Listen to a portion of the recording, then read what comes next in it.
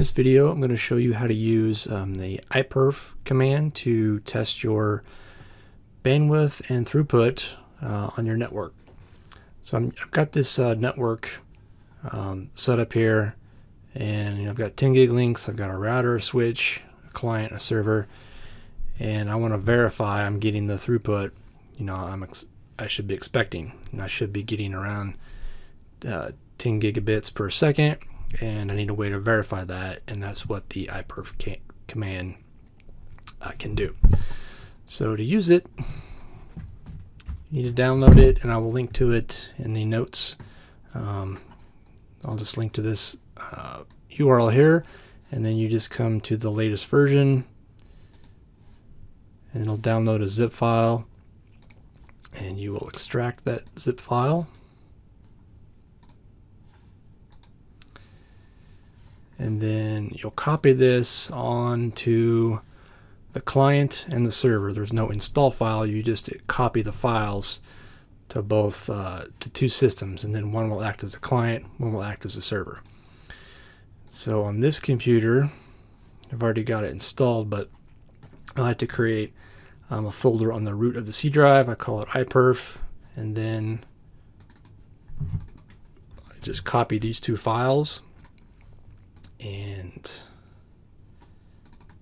paste it in there, and then I'll do the same thing on the server. So let me bring up my server. I don't have a folder created yet, so I'll create a folder, and you can call it anything you want, it doesn't matter. So now I'll copy the two files over to the server, and that's it for the installation. Very simple. So now you need to run the command on both endpoints, make one the server, and then the other will be the client. So I'm going to make this one the server. So you just open up the command prompt, and then you need to browse to the folder where you place the files, and then just type iPerf3 space -s, and you'll get the server listening on port 5201. As to default port, you can change it.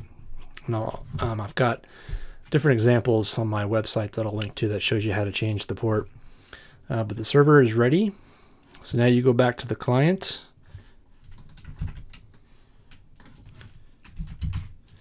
and you browse to the folder, and this time you do iPerf3, and you'll do -c for client, and then the server, and in my case it is .3, .4, and there you can see it running. So it's the client sends data to the server, and you can see I was transferring at 4.6, 4.3 gigabits per second, and the end here, when it's done, it'll show you the average. So over 10 seconds by default, it'll run a test for 10 seconds, and you can change that, and this is your average for those 10 seconds. So you can see I'm not quite getting the 10 gig bits per second that I should be expecting, and that could be for a number of reasons. So let me run another test, and I'll show you how to run a longer test. Let's see. You can do that with the -t, and then you put in the seconds you want to run the test, and I'll do it for 30 seconds. And while it's running, you can pull up the task manager, go to performance, go to your Ethernet, and you can see in real time how much bandwidth is being used on your client computer. And you can see right here it's 4.9, 5.3 gigabits a second, and this graph here will dynamically change. At least it should update. Here it goes. It'll start reflecting the real speed.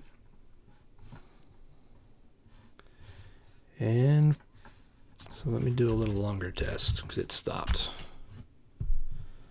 So there's 60 seconds. And there you can see it's sending 5.2 5.2, 5.5 gigabits a second.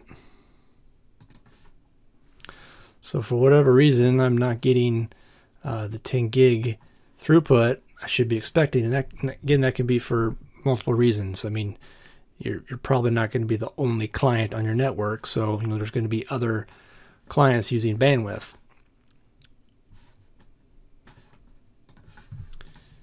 So another thing you can do is you can reverse the test. So again, the client is sending and the server is receiving, and you can reverse that. You can have the server send and the client receive, and you can do that with the -R.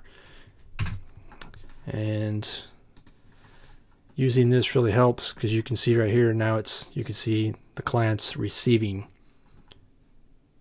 6.6 gigabits per second.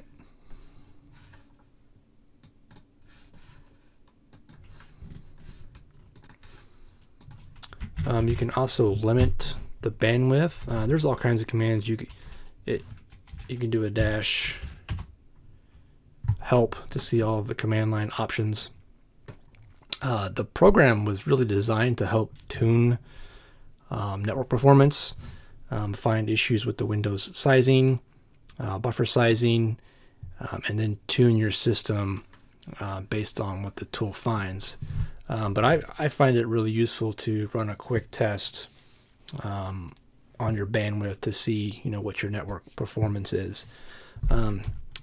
But another helpful command is I think it's -P. So if you don't want to use, so the tool by default will use all the available bandwidth that it can use, and for whatever reason you may want to limit that. Say you want to limit it to 100 megs a second, and you can see it's not using the full bandwidth. And again, I can bring this up, and you can see it won't go over 100 megabits per second right there. You can verify it. So that's it. Really simple command to use. And if you enjoyed this video, subscribe to my channel. Thanks for watching.